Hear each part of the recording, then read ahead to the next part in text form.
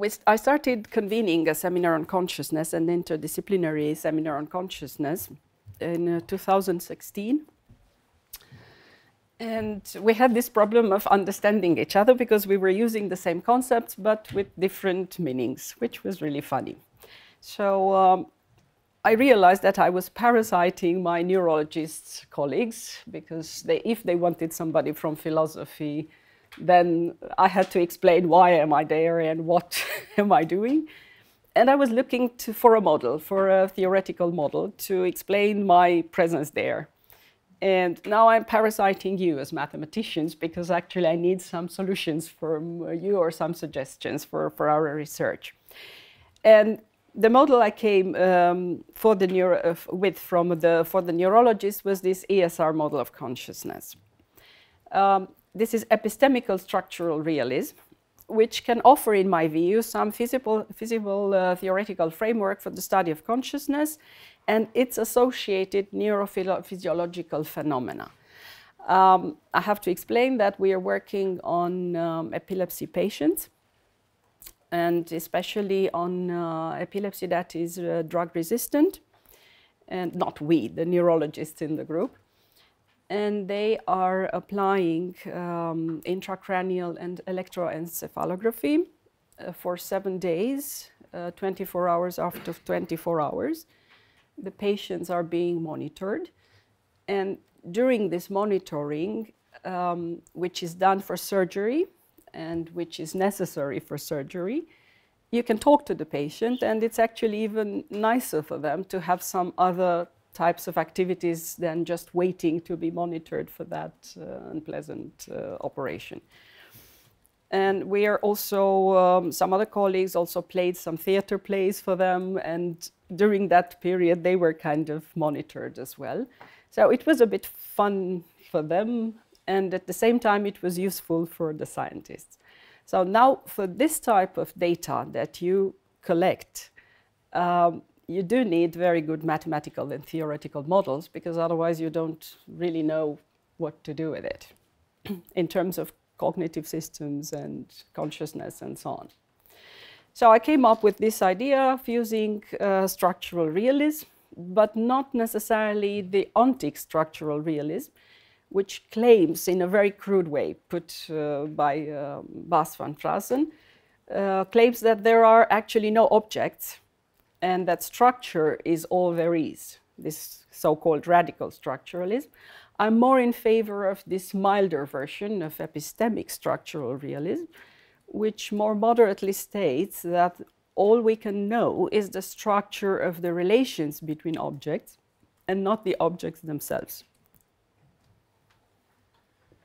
While structural realism is generally defended in light of various considerations in contemporary physics, the controversy continues regarding the exact meaning of the proposed version of structuralism. Some argue against the ESR, especially against the version that uses Ramsey sentences, and advocate the OSR, starting from considerations deriving from the whole argument in general relativity and the status of particles in quantum physics. Now, just two explanations. I guess everybody knows about this, but just to be sure that I explained the concept. Ramsey or Carnap sentences are formal logical reconstructions of theoretical propositions that attempt to draw a line between science and metaphysics on the basis of the distinction between scientific or real questions and metaphysical or pseudo questions. In a Ramsey sentence, the non-observable theoretical terms are substituted with observational terms, to be found in the observation empirical language. It's the Kennen-Erkennen distinction in German, meaning you are acquainted with something or you really understand something. So this would be the whole argument that I mentioned earlier is in the context of modern space-time physics and refers to a gauge freedom in general relativity, that is, the presence of surplus mathematical structure in general relativity that has no correlate in physical reality. Now, talking about ESR earlier, now others challenge the OSR starting from a metaphysical principle, of the identity of the indiscernibles, the weaker version, namely the ESR, being more plausible for them, and I'm talking about Matteo Morganti. All this apart, what is important for our project is that while not denying the existence of objects, the ESR does not concentrate on them either. They are indeed very hard to pinpoint, the objects, when discussing the neurophysiological basis of consciousness, because you have all these networks, you have all these connectomics, and you don't know for sure which part does what, and when, and how, and in what combination. The ESR emphasizes relations versus objects, and the retention of structure across theory change. In other words, it emphasizes the continuity across theory change through the structural or mathematical aspects of our theories. Thus, structuralism is generally important for our project in as much as it is a conception of philosophy as continuous with science. And as a practical philosopher, I'm very happy to use that. And this is Quine's idea, actually, that philosophy is actually not conceptual analysis, but the abstract branch of the empirical sciences. I think I will just skip this related Quine-Putnam indispensability thesis, an argument for the reality of mathematical entities, because we do not have much time. And I will not deal here also either with issues such as confirmation, holism, anti-realist epistemic argument of Benasseraf and Field against the Platonic idea that mathematical objects are abstract entities that cannot causally interact with concrete physical realities. We had the discussion already yesterday on closure.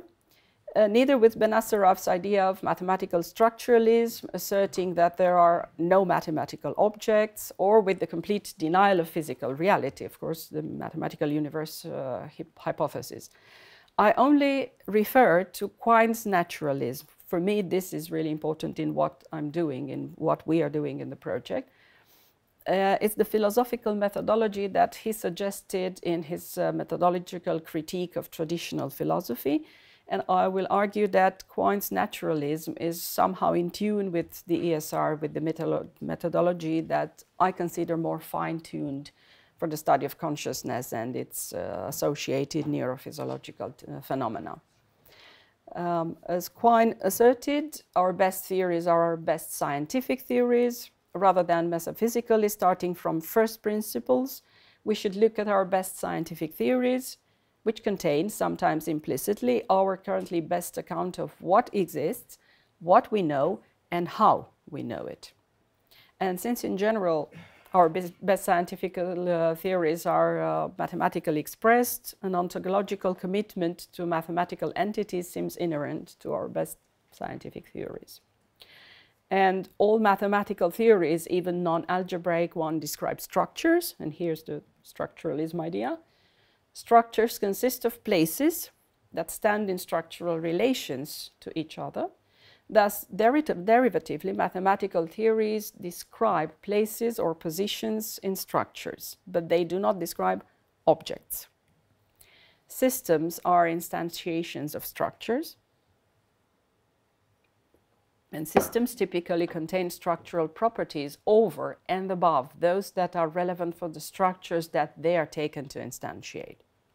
In the shift from one theory to the other, there is continuity or accumulation, and this continuity is obviously one of form or structure, not of content.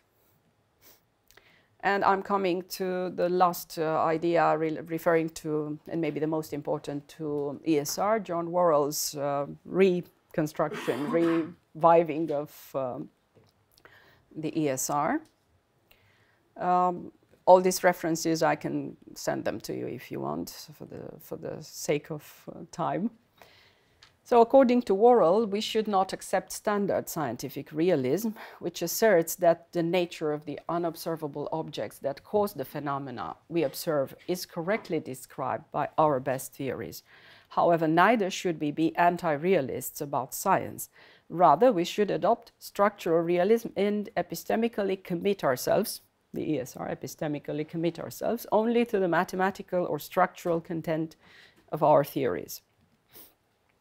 Since there is, says Worrell, retention of structure across theories change, structural realism both avoids the force of the pessimistic meta-induction by not committing us to believe in the theory's description of the furniture of the old world, and does not make the success of science, especially the novel predictions of physical theories, seem miraculous, by committing us to the claim that the theory's structure over and above its empirical content describes the world. Worrell attributes the historical roots of the ESR to Poincaré.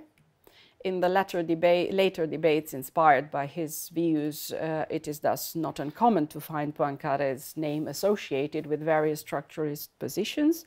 However, Poincaré's structuralism is deeply entwined with neo-Kantianism and the roles of convention and objectivity within science. And Pierre Duhem is also cited as a precursor of the ESR, and that is also a bit too far-fetched in my view, but I will not go into that. I just wanted to mention it because it's quite a lot in the literature on that. So ESR, for me and for us, for our project, is a theoretical framework that would be in tune with our attempt to process and organize very complex and diverse empirical data through intracranial electroencephalography. And now I'm coming to the medical part of the project, which is not my creation. It's actually the work of the team at the emergency hospital, University Hospital in Bucharest, and the team is led by Ioana Mândruță, a colleague and a friend. She's an epileptologist, and she's in charge of the epilepsy program in Romania. And I found, I think 2 days ago, this very nice thing in the PubMed, and I will read it. Given multiple, it's another team, a team led by Ki, Lin and Wong, working exactly on the same stuff. And this is a kind of an abstract of their paper to be published soon in the PubMed. This is EPUB ahead of print. So given multiple channel EEG, intracranial EEG signals, the ictal process involves continuous changes of information propagation. In each time slot, the connectivity relationship between channels can be represented as a matrix. Since the matrices from different time slots do not lie on vector spaces, the similarity between them cannot be computed directly. Ki, Lin and Wong and at all, of course, a large group of scientists regard the matrices as points on a Riemannian manifold, so that the similarity can be measured by the geodesic distance on the manifold. This addresses the information losing problem in existing methods using a vector to approximate a matrix. With the Riemannian method, the brain network dynamics is figured out by clustering methods. A temporal segmentation process is applied to refine the segments for SOZ localization. Now I have to ask you to see if they use that or not. I guess not. I guess it is new. I have to explain what ictal refers to. It's the physiological state or event, which is a seizure, a stroke, or a headache, originates in the Latin ictus, which is blow or stroke. In electroencephalography, when they record during seizure, it's an ictal recording. And SOZ is the seizure onset zone. It can be a neuron sometimes, where it all starts and acts like a bazooka. The electrical impulse all over the brain is completely crazy, and the patient is in a very, very bad state, sometimes lacking respiration for minutes on and on. So the epileptic focus localization via brain network analysis. And that's interesting because they work on connectomics, they work on brain network analysis. And for that reason, objects are not very important, but relations are very important because between different places in the brain. So brain network connectivity plays an important part in computer-aided automatic localization of the seizure onset zone. The problem is that if they don't localize during this long and intense monitoring the perfect focus, which could be very small, a neuron, as I said, then the surgery means nothing. They cannot do the surgery. So the monitoring team is really very important. So our research group works on the relationship between consciousness and epilepsy and the role of the default mode network in this. I'm not so sure how many of you are familiar with the default mode network concept. Do I have to explain it? It's okay. So, the dynamics of conscious states in respect to epileptic activity, for instance, is an interaction between two functional networks, one physiological, the default mode network, and one pathological, the epilepton.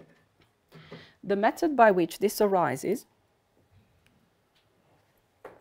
is a matter of speculation at this point, with two theories standing out.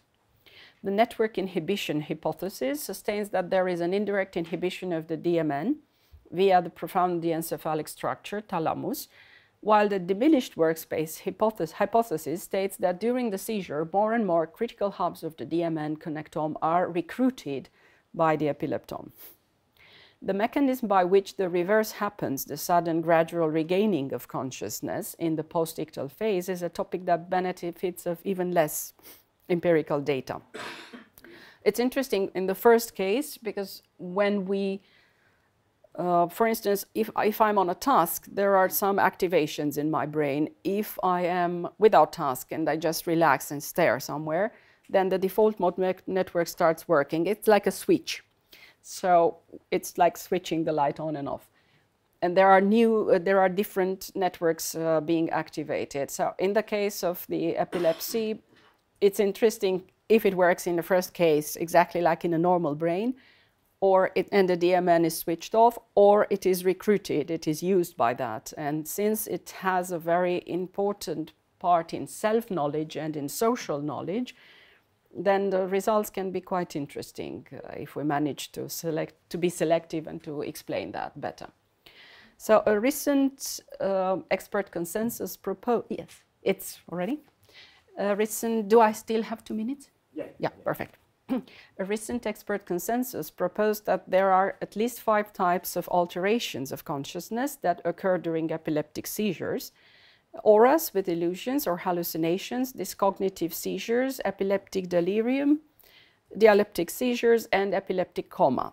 Each are hypothesized to have a particular signature of impacting the DMN, and hence the subjective experience of the patient. Intracranial stimulation paradigms are used by their epilepsy surgery. And stimulation protocol, there are low-frequency subclinical stimulation protocols, SPES, single pulse electrical stimulation, and 1 Hz, to perform effective connectivity studies, and high-frequency clinical protocols, 50 Hz, to obtain a functional mapping of different brain areas with various behavioral effects. Post-processing of the raw intracranial recording and the Fourier analysis can quantify the amount of activation in gamma power and coherence, which is a direct reflection of activity in local near circuits. What the group proposes is an analysis on the intracranial gamma signal into different activations behind the 5 types of alterations of consciousness, intra and inter-subjects. This will quantify how pathologic natural brain dynamics can impact the default mode network and thus its subjective and behavioral outputs. On the same contacts, the neurologists will further perform an interictal connectivity analysis to describe the functional networks behind this complex dynamics. They previously demonstrated that the SOZ, seizure onset zone, connectivity is not a static but a dynamic concept. Again, there are no objects, I'm ready.